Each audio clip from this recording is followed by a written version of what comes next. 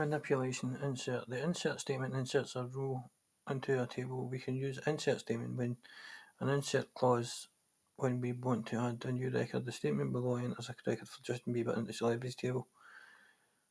So add a row to the table in the code editor below. The type insert into celebs, ID, name, age. The values will be 1. Justin Bieber will be the name.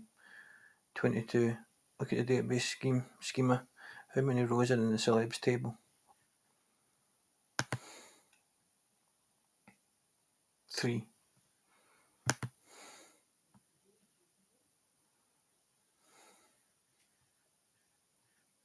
No, sorry, 1.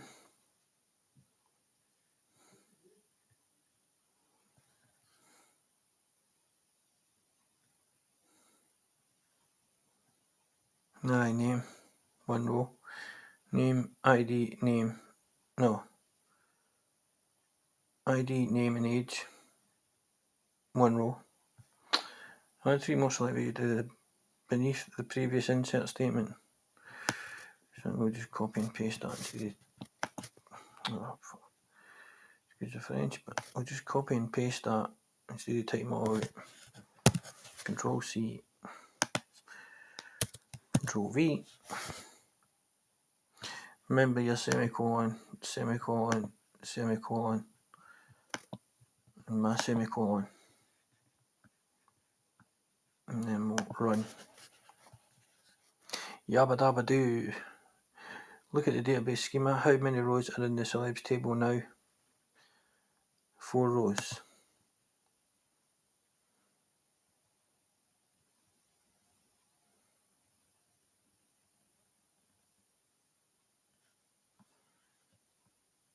And to see what's in these rows, we need to select all columns from the celebs table, semicolon, 1.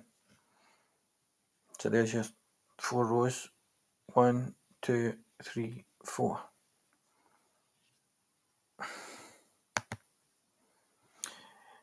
Right, so select is a clause. Select statements are used to fetch data from a database. In this statement below, select returns all the data in the name column of the celebs table. So select name, which is celebs, no, select, they just want the name column this time, they don't want it all. So select is a clause that indicates that the statement is a query. You'll use select every time you query from a database. Name specifies the column to the query data from.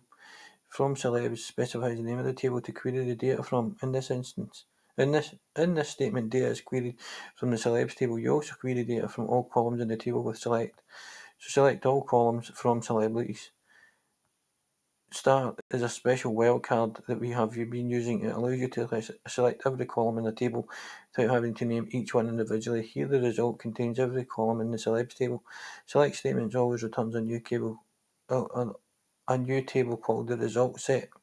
Let's take a closer look at select clause and retrieve the name in the celebs table in the code editor. So we'll do select name, which is here. No, sorry, here. Name. So it should just give you all the names. So select name from celebs, semicolon. And there you go. So you get all the names. And that's how you get in the. So if I wanted to select all the columns, let's use a difference. Select all columns from the celebs table, semicolon. Run. That's the difference. So that's the full table, and that's just the name column. Or we can go to instead of age, we can select the instead of name, we can select age. That's all the ages. Or we can select ID. And that's all the IDs. So all the IDs, all the names sorted. That's an error. Delete your previous select statement from the code editor to select all the data in the celebs table and enter the following.